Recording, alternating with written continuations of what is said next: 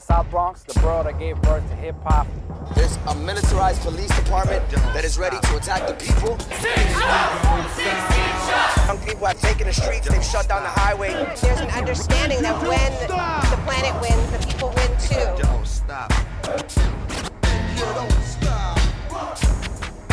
Don't stop. Amor, justicia, hip hop, revoluciones.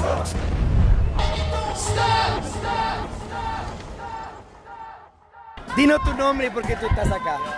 Hola, yo soy Laura Zúñiga Caceres, soy de Honduras y estamos acá apoyando la marcha por los migrantes y también pues haciendo un poco con la necesidad de evidenciar que las políticas muchas veces que Estados Unidos y otros países de Europa, por ejemplo, impulsan en nuestros países, en Centroamérica, en Honduras especialmente, son los que provocan e impactan en las poblaciones de tal manera que tienen que verse forzados a migrar por sobrevivir, digamos. Entonces, por ejemplo, que Estados Unidos apoye, fortalezca una institución como la institución del Estado hondureño, quebrada, incapaz de alimentar, de dar trabajo, de dar educación, y que lo único que responde a las exigencias de la población es a través de la represión, y fortalecer esa institución y fortalecer las instituciones represivas, como es los militares y policías, causa violencia, genera violencia, y esa violencia es la que obliga a las personas, a los hondureños muchas veces a irse, sin contar el impulso que hay en relación a los sistemas al sistema económico extractivista, en el que las grandes empresas transnacionales se apoderan de nuestros territorios y desplazan a las poblaciones. Entonces, aparte de muchas personas ser víctimas de esos sistemas violentos, de injustos, de desplazamiento territorial, también tienen que ser víctimas acá de las políticas en contra de la migración, cuando muchas veces esa migración es provocada por este mismo impulso. Ahora, en el 2009 hubo un golpe en Honduras. Cuéntanos de tu conocimiento de cómo estuvo también involucrado en eso el gobierno de Estados Unidos y Hillary Clinton cuando era secretaria del Estado. Pues hubo un apoyo directo, digamos, al golpe de Estado, incluso negando el golpe de Estado como tal, y apoyando a esta institución ya rota, cuando el pueblo y las personas demandábamos que se tenía que ir el golpista. Y yo creo que esto pasa porque hay como una idea de Honduras como laboratorio en el que se prueban distintos sistemas que después se van perfeccionando y van impactando en otros países, como lo vemos en Paraguay, como lo vimos ahora en Brasil. Y después el apoyo y el fortalecimiento militar en la región en favor del control de Estados Unidos también fue otra forma de impactar. Ahora, tu mamá fue muy activa, ¿verdad?, en luchando por la gente, por los derechos en Honduras. ¿Cuál es la conexión, tú crees, también, hablemoslo claro, de Hillary Clinton y el gobierno de Estados Unidos en el asesinato de tu mamá?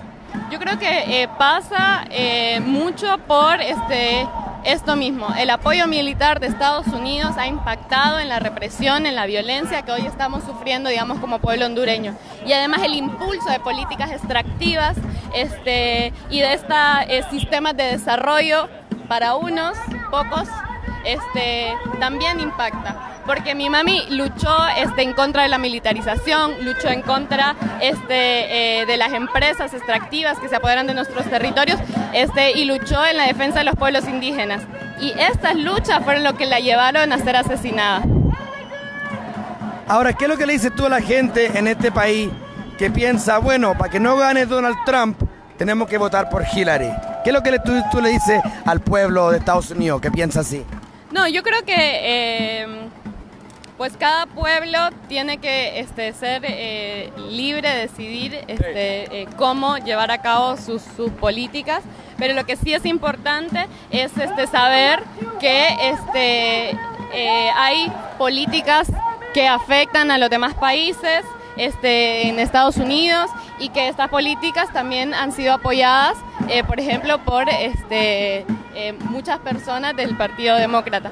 Entonces como que es libre de elegir lo que quiera, digamos, pero es importante documentarse alrededor de qué son esas cosas que nos están afectando, digamos, cómo su dinero, sus impuestos van e impactan en las poblaciones centroamericanas, por ejemplo, con la militarización y por ende la represión en Honduras.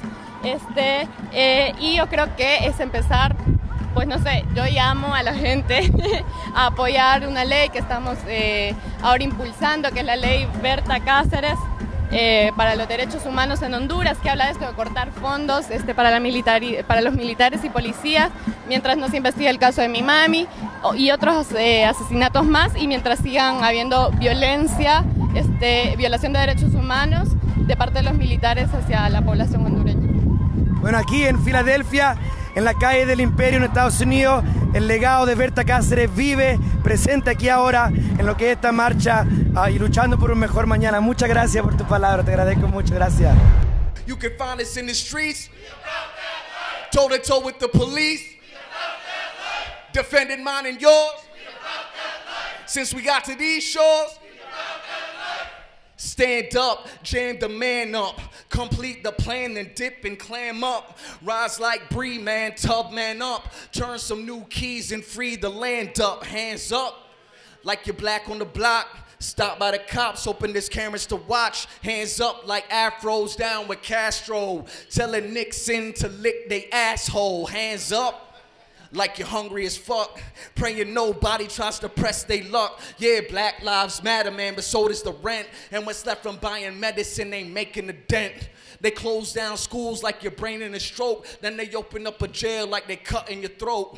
They take black life in every way. They just use the gun about once a day. You can find us in the streets, toe to toe with the police, defending mine and yours. Since we got to these shores, finished the bid with the tool in his wig. He was schooling CEOs and had them doing the jig. Who's that? George Jackson, black, ready for action. Ain't a prison yet that could tame the black dragon. Ain't too many rebels that's approaching his levels. He found the keys to liberation in the belly of devils. Yo, one of the sharpest, dark-skinned Marxists. One of the system's hardest targets. He was a BGFOG, incarcerated arm of the BPP. Left Coast, Soledad to San Quentin. Now command post for organizing resistance. I know you heard about his younger brother. They take the shotty round the neck of the judge and burn rubber. I wish they made it like Asada did. He was a revolutionary with no fear of the power grids. Peace to Butterfly for the caption. My heroes died in prison. George Jackson. Find us in the streets, toe to toe with the police, defending mine and yours. Since we got to these shores, we about that what? We about that what? Tyrone West, Freddie Gray, Tamir Rice, Rakia Boyd, Sandra Bland. We about that what? If we don't get it, if we don't get it, if we don't get it, if we don't get it, if we don't get it, if we don't get it,